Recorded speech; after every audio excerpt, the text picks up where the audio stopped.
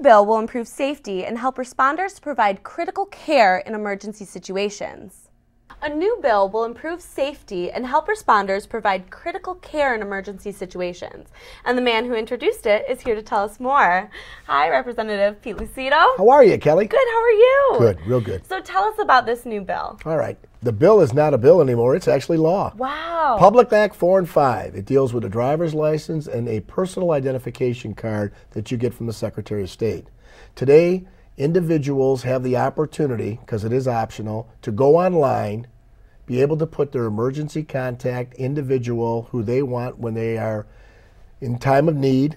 Maybe they are not physically able to respond, maybe they're confused, and their phone number right online, putting the information right attached with their driver's license number, so that first responders will have the opportunity of contacting right from the scene when they get the driver's license, or from any area where they find an individual with a personal identification card, those individuals that myself or you put as the emergency contact person and their phone number.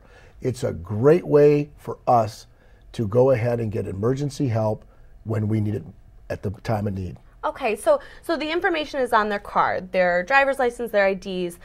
Is it read by a certain machine? You know what it is? It's private. You go online, and because your driver's license number is in from the Secretary of State website, police officers have access to the Secretary of State website as it relates to whether or not your license is valid, whether or not you have points on your record.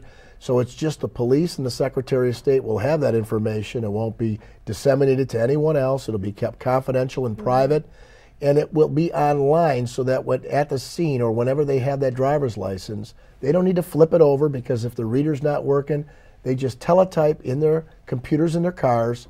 First responders can teletype, find out who you are, find out who your emergency contact person is, and get a hold of them immediately and say, we have an emergency, we're taking this individual to the hospital, meet your loved one there at the hospital. And guess what? That responder then can get back to what they're doing, save the taxpayers money, time. And we love that. Yeah, well, there's no doubt about it.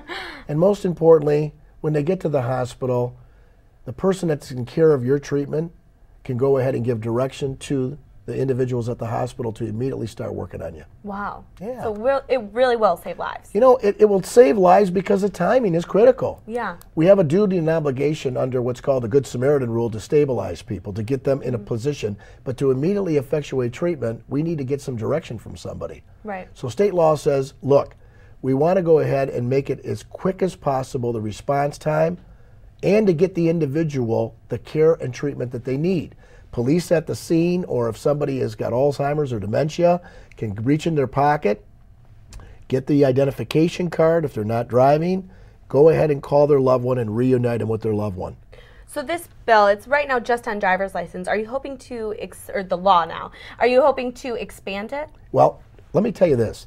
It's not only on the driver's license, but it's also on the state ID card. So if you don't drive, let's say you have a son or a daughter who's not driving, and you get a state ID card, that card will have an identification number. That number will then be able to give you access to have the emergency contact. Go online, put down mom or dad, and give a cell phone number. And we can still help those, or if you have a father or mother who's older, get an emergency contact ID card and go online and put yourself down just in case mom or dad don't realize or are confused. Then the person can go ahead, reunite the one with the loved one for the emergency contact and take care of their loved one. Absolutely. So the ID as well as the driver's license, there was two bills, and they are now law, which is Public Act 4 and 5. Wow. So when will these be implemented?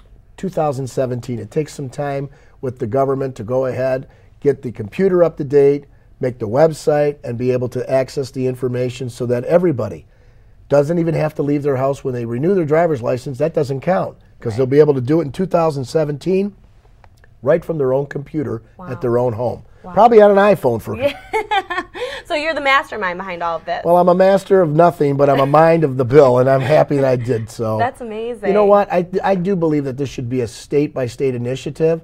The federal government doesn't control licenses, but the federal government will go ahead and look to this as an initiative and probably want to encourage every state.